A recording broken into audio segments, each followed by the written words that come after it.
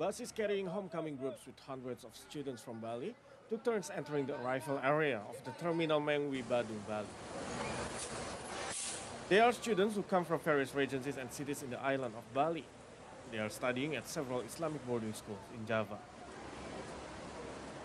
The opportunity to reunite with family during the month of Ramadan and celebrate Eid together is the most awaited moment. Especially the students have not been able to meet their families for months because they had to focus on their religious studies at the boarding school. Iyalah demi anak 1 tahun sekali pulangnya kan gitu, bareng-barengan sama teman banyak. Jadi udah kangen sekali Bu ya? Iya, kangen.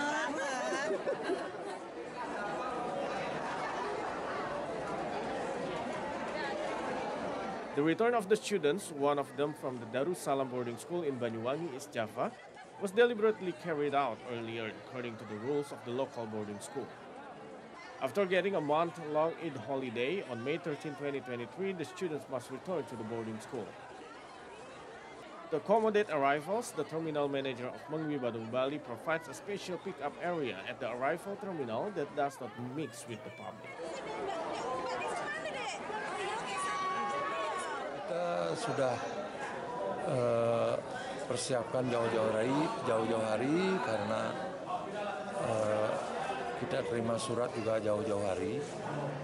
Kita memfasilitasi terkait kelancaran lalu lintas, parkir juga seperti kita lihat nih parkirnya yang menjemput lumayan banyak, dan juga kita fasilitasi ruang tunggu, ada tempat MCK juga termasuk. Semua kita berupaya untuk mendukung kegiatan. Operation to facilitate the return of students from several cities in Java by the terminal service unit type A Mengwi Badung Bali has now entered its third year.